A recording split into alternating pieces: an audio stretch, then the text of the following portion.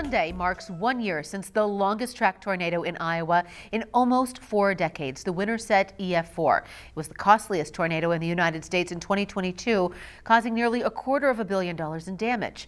6 people lost their lives that day.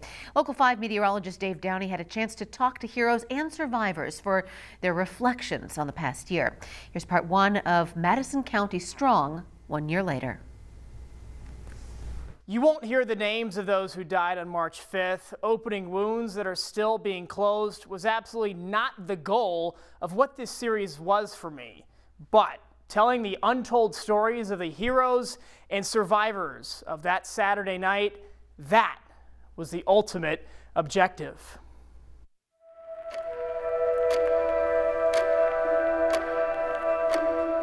Every community has its warriors. On their streets, the deputies that were off that day, they called in here and they didn't hesitate. I asked my dispatcher where I needed to go. In hospitals. And one of our nurses actually had made a comment like, hey, what would we do if a tornado hit? Watching an unprecedented event unfold in their community. I don't know if we're there yet as a meteorology community to be able to predict something that strong yet, that early in the season, and certainly that's a challenge. The day before at work, I thought I was just having a bad day at work. And I put on a post on Facebook that said, what is everybody going to do this weekend? I'm going to win the lottery. But this wasn't the lottery anyone wanted to win. We did know for several days that had a good setup for severe weather, and certainly there was tornadoes were potential as well with that. I want to say about 3:30, 3:45, I got a phone call from the Weather Service letting us know that there's a tornado that's possibly going to hit Parkersburg. 4:15, we got the first alert from the National Weather Service, and then 15 minutes later, about 4:36, the tornado was on the ground. About 4:35 is when the tornado was spotted and touched down near Pamela Park. It would end up being the deadliest tornado in Iowa since the Parkersburg EF-5 in 2008.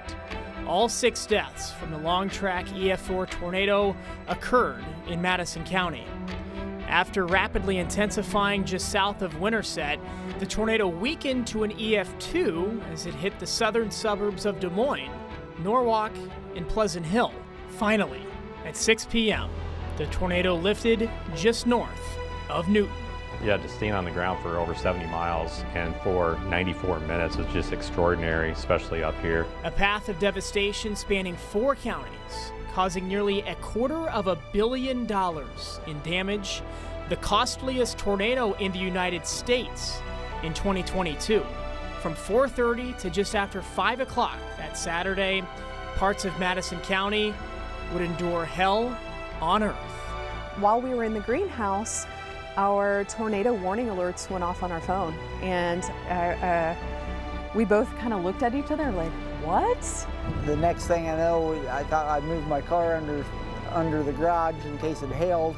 And then I could hear the train coming down the road, and that's when I knew the tornado was coming. By the time I got back in the basement, looked back out, I seen all the trees take off. Madison County 911, what's the location of your emergency? There is a tornado on the ground behind the fairgrounds. Debris everywhere.